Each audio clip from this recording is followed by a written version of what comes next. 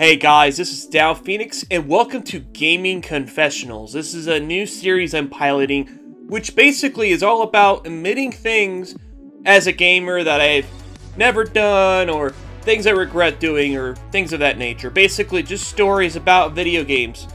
And I really want to see the new Alien Isolation movie. Don't you? But seriously, what is today's episode about? Well, there is a particular Nintendo franchise which is known the world over. This game has received releases in several countries all across the world. It's sold not millions, not even tens of millions, but hundreds of millions of copies. It is, besides Mario, Nintendo's most successful franchise of all time. And so if you know a lot about Nintendo, you know what that means. Pokemon. Yes.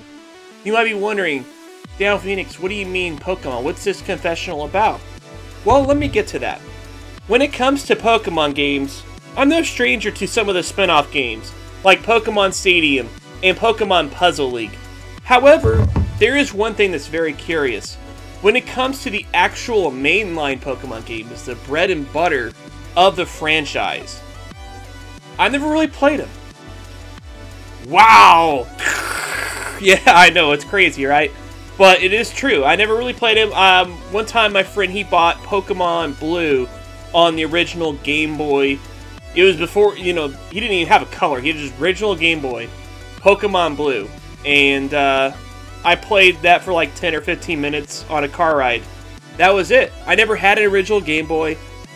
And then by the time I finally got a real handheld system, which was a Game Boy Advance, I just never really thought about it, you know, like, I don't know, Pokemon just seemed like a dated concept to me, and I just never really paid it any heed.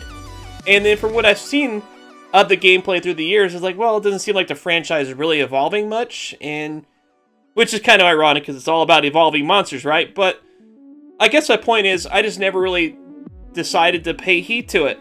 But lo and behold, I got a really great deal on Facebook for a 2DS bundle, which also included Pokemon Sun. Yes, Pokemon Sun, people. This is one of the newest games. The other one is Pokemon Moon. And I've never legit played a Pokemon game, but I will be doing that very soon. As you see, I have the game cart right there, and it's going to be an awesome time just to experience like a full-fledged Pokemon game for the first time. None of these crappy spin-off games that nobody cares about.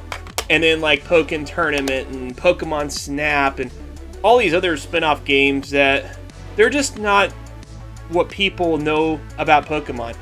I've never even played Pokemon Go because partly I don't like the game on my cell phone too much. It's just not that fun usually. I mean, there are some good games on cell phones, don't get me wrong, but it is easy to get tired of them. You know, there's often the same exact concepts every time.